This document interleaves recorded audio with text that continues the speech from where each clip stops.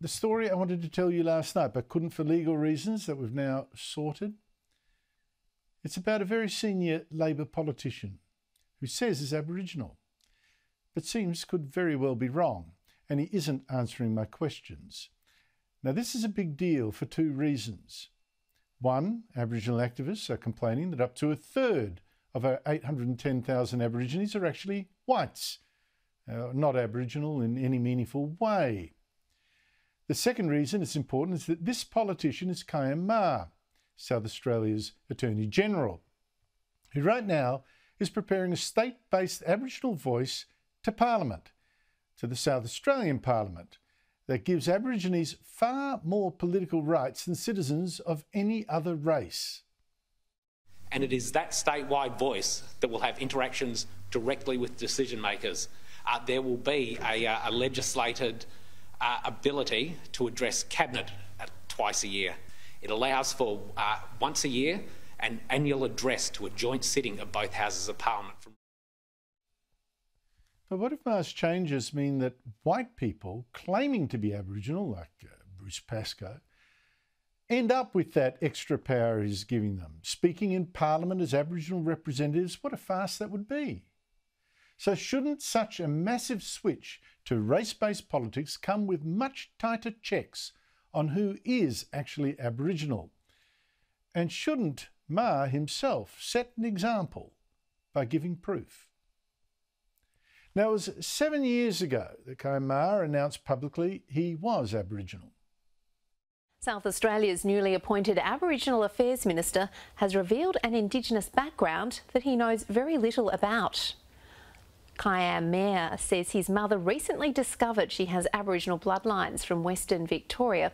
Mr Maher says details of which Aboriginal nation have become lost over the past 2 generations, but his mother now identifies as a proud member of Mount Gambier's Aboriginal community. It's a story that's probably familiar to a lot of Australians. Family history includes Indigenous heritage, but for 2 generations it's not something that the family discussed a lot, and it's only later in her life that my mum's become reacquainted and more involved with her heritage. It's not something that played an active role in my growing up, and I didn't suffer the discrimination and disadvantage that many Aboriginal people suffer growing up in Australia. But it's something that I'm very proud of, is part of my heritage. Now, that may very well be true, but something's curious here. Where is the evidence? Genealogists from the darkemuexposed.org website have gone through Mrs Maher's family tree, husbands too, just to be sure, and couldn't find a single Aboriginal ancestor. Digging deeper, they found that Viv Maher's story also changed. For instance, her claimed Western Victorian Aboriginal ancestry had changed to Tasmanian Aboriginal ancestry in an obituary for her in 2018. It said later in her career, Viv found and acknowledged her Aboriginal heritage through a male forebear of hers married to an Aboriginal Tasmanian woman. The name of that wonderful woman was unrecorded, Viv said. So married, but the name of her ancestor not recorded. That's odd. And last year, the story changed again. Remember, we'd been told that Viv Maher discovered her Victorian Aboriginal ancestry only late in life. But last year, her son, Kyam Maher, the Attorney General, said he was now of Tasmanian Aboriginal ancestry, and his Aboriginality had always been known in his family. Now, I'm not claiming anyone here was dishonest. Maybe Mrs Maher got confused or made assumptions that turned out to be wrong, or relied on what turned out to be false information and passed it on to her son. And don't forget, a lot of people these days really, really want to identify as Aboriginal out of the fullness of their hearts. And maybe they don't check closely enough if they really are. And true, on the other hand, maybe the genealogist made a mistake, and maybe we've all just misunderstood what Mrs Maher and her son have been saying. Maybe the stories don't actually, conflict.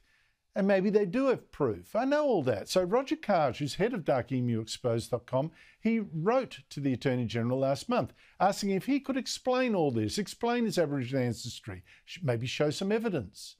And I also wrote to the Attorney-General last Friday asking the very same thing, and we've emailed and we've rung his office half a dozen times since to follow up. We know they've received their inquiries, they just haven't answered them, just as they haven't answered Dark Emu Exposed. Now, I don't think that's appropriate, and not least because Maher should actually set an example so that the Bruce Pascoes of this world, they don't hog the benefits and the rights and the admiration, let's face, that are often reserved for Aborigines. And indeed, Maher himself seems to have profited politically by identifying as Aboriginal, certainly in the media, the first Aboriginal Attorney-General in South Australia. And it's said that Aboriginality spurs him on. It's only right, I think, that he proves he is Aboriginal in a meaningful way. Don't you?